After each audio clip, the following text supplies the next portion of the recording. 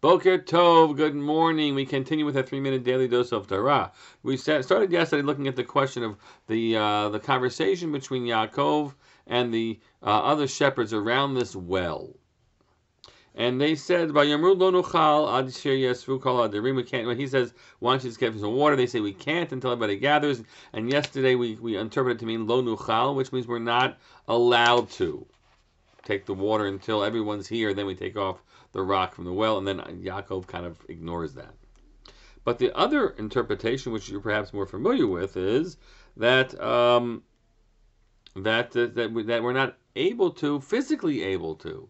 There's a giant rock, and again, it was also there to protect the water from strangers. And indeed, they put such a heavy rock on it so that a stranger shouldn't be able to just come in and take water when no one's there. You need a bunch of hands on this to remove this rock, right? That's how I think most of us understand the interpretation of Lo Nuchal. Which then, now we're talking, when we talk about Vayigash Yaakov, Vayagel to Evan Me'al Pi HaBe'er, that Yaakov came and he just, popped off this, he rolled it off. Now we have to say, well, how was he able to do that? Where did he get that capacity to do that? And so much so that the Midrash says, it's like someone just pops off the cork inside a container, or a bottle of wine. Like he just made it sound so simple. He made it look so simple to do. And says the Rashbam Yaga to Evan Levado, he did this on his own. Lehodia Gevurato Bakatu. The Torah comes to tell you, Gevurato, that's how strong he was.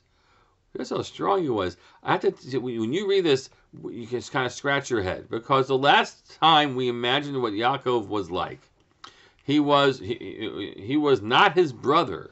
Esau was a big burly guy, a hunter guy. Ishadeh, he knows how to hunt. He's a man in the field. And Yaakov, Ishtam, Yoshev, Oalim, and Yaakov was a man of a simple man, or a man of Tamimus, right? Who sits in the tent, and you have a sense of him being this pale, Shiva Bacher guy, and who doesn't, who's kind of scrawny. That's, I mean, at least that's my image that I kind of have from those verses. So you come to this pasuk and you say, "Whoa." What does that mean? All these people say we can't. These are all rough people, whatever. We can't do it until everybody shows up, and then he goes, boom, we can just take it off. So where does the koach come from? I want you to think about that.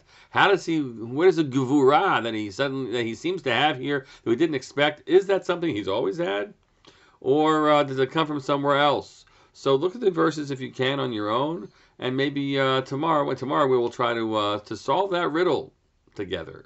Have a great day.